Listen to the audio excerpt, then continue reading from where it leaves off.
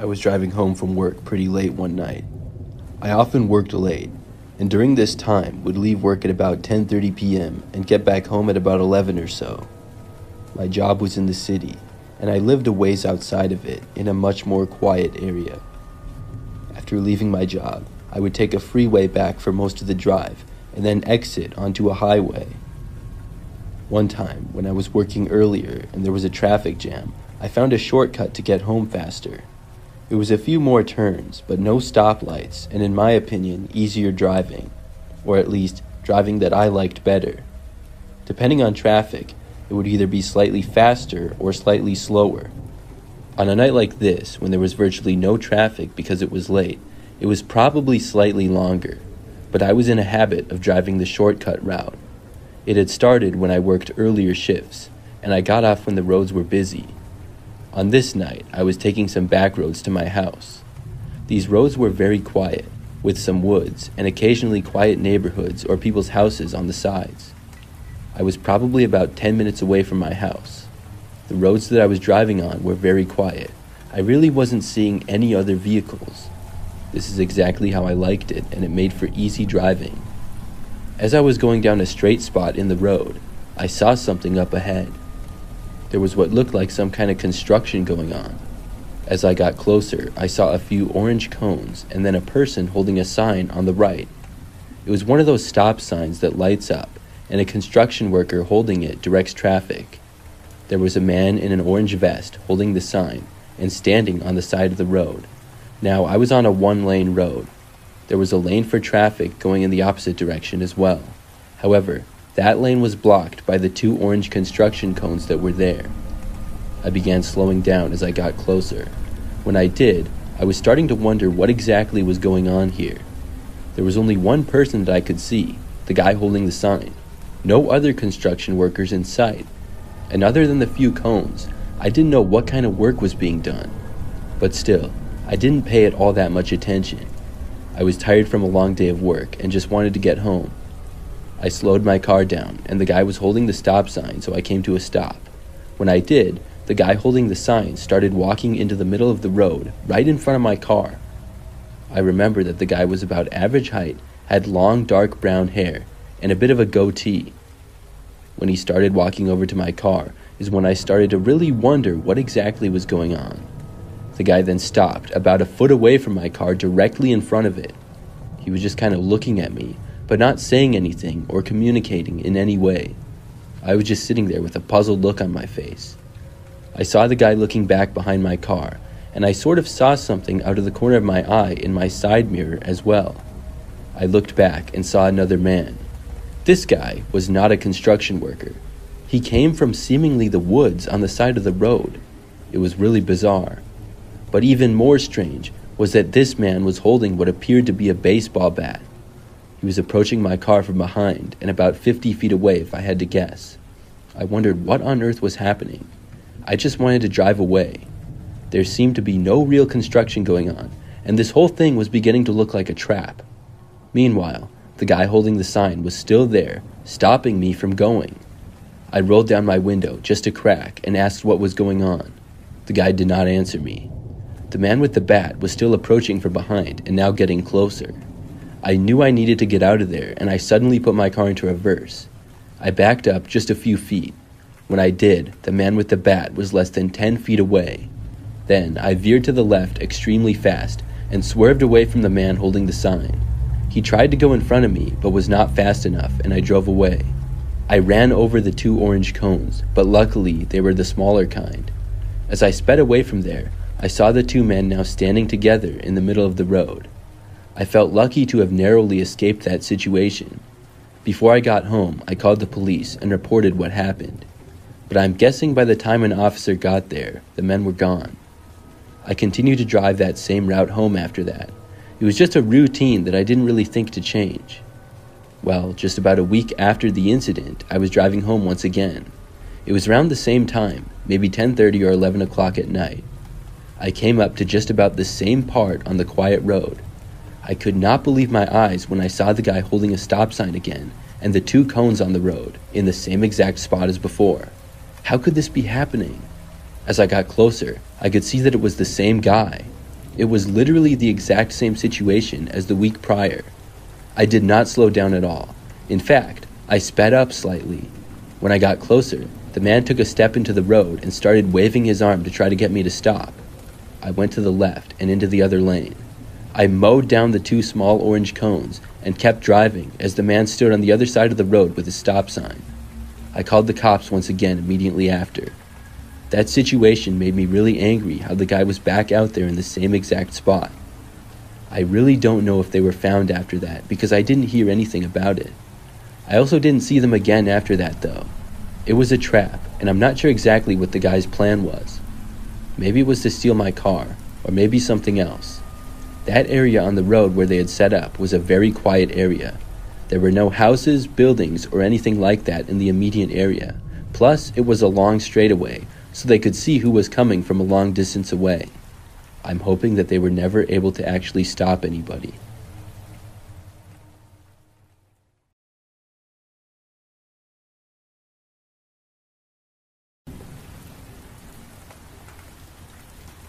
I have a job in the city.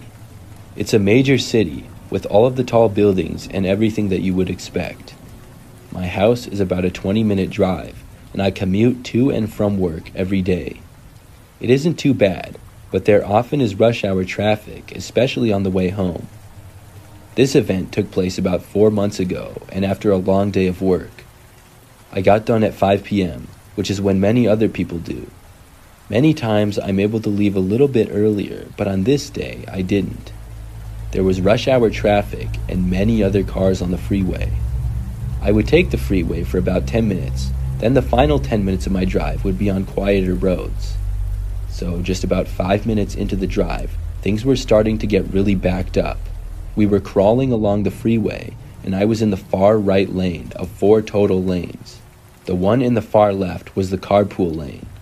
We started moving a little bit, getting up to maybe 40 miles per hour.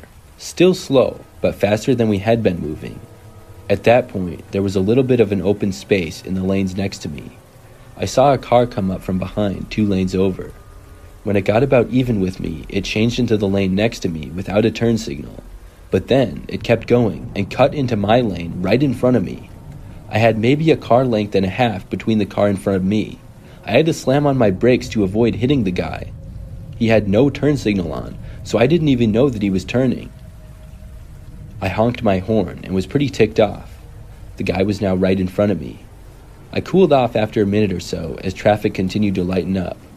Cars moved around a little, and the guy that cut me off went out of sight, passing some cars. I also switched lanes to pass a semi-truck. After that, though, traffic started to slow down again and get congested, and just a couple of minutes later, I saw the car who had cut me off again. He had gotten stuck behind a semi-truck, and there was a line of cars passing him, which is where I was. I noticed a little bit of a gap between myself and the car in front of me. I sped up, not wanting to let him in, remembering how he had screwed me before. He started to try to move over in front of me, but couldn't. I passed him by, and he got in line behind me. Unfortunately, the person behind me was nice and let him in. As soon as traffic lightened up a little more, and we got moving again, the guy swerved around me. It was borderline reckless, and he then cut me off again. I had enough of this guy and just wanted to get away from him. Plus, my exit was coming up. I switched lanes to the right. I then saw the guy start to slow down. When he did, I passed him and saw him flipping me off. I wasn't going to let this bother me. I knew that I didn't do anything wrong, and he was driving like an idiot. Soon, I changed lanes again, but noticed the guy changed lanes and he was still behind me. When I took my exit off of the freeway, I saw the guy change lanes suddenly and take the exit behind me as well. This was a little bit concerning because I did not want this crazy guy following me home. As I drove down one road, he was right behind me the entire time. I changed roads to another one, and he was still there. The longer that he followed me, the more frustrated I became. I could not believe this guy. How crazy do you have to be to follow somebody home after cutting them off? When I got to my street, I wanted to confront him and give him a piece of my mind. I arrived back home and pulled into my driveway. When I did, the man stopped at the end of my driveway but didn't go in. I live in a pretty quiet neighborhood and have a somewhat long driveway and large front yard, so I was surprised that he would follow me all the way back but not go into my driveway. After I parked though, I got out of my car. I was feeling brave, I guess, because I didn't feel in any danger at all. I think I was more mad than anything. After I got out, I walked behind my car and looked out to the man. He was still inside of his car with the engine running. I yelled out to him, asking what his problem was. Then, suddenly, the man started driving. He started going up my driveway and heading straight for me. It was like he was trying to run me over. I jumped back and ran behind my car, which was all I had time to do. He got close, but then slammed on his brakes and stopped just a few feet away from the back of my car. Then he turned to the left, where I was, and started driving forward. I just ran around to my backyard, trying to get away from him. He didn't hit me and stopped at the end of my driveway. After I had made it around to the back of my house, I heard some tires screeching, and finally, the sounds of him driving away. When I was sure that he was gone, I walked back out to the front yard. I saw some tire marks in my driveway and saw that the guy had also ran over my mailbox. But other than that, everything was fine. Of course, I called the police and reported him. But unfortunately, in the midst of all this, I didn't remember his license plate number.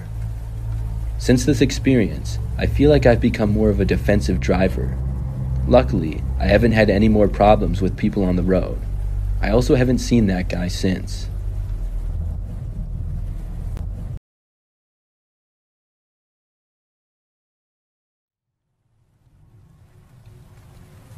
This happened a couple of years ago. I was driving back home one night on a quiet road. There was a highway that I had recently turned off of to get to my house. I was still about 10 minutes away from home though. As I was driving along that road, suddenly my car started slowing down. I didn't know what was going on at first because my car always ran great.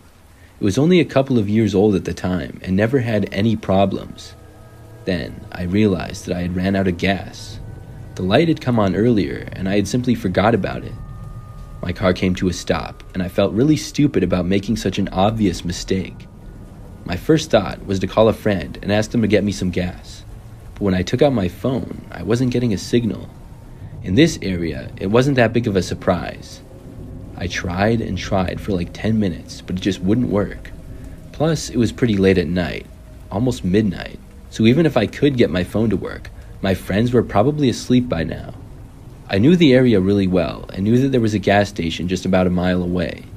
It would be about a 20-minute walk, but the weather was nice, so I decided to just walk and get some gas and then bring it to my car.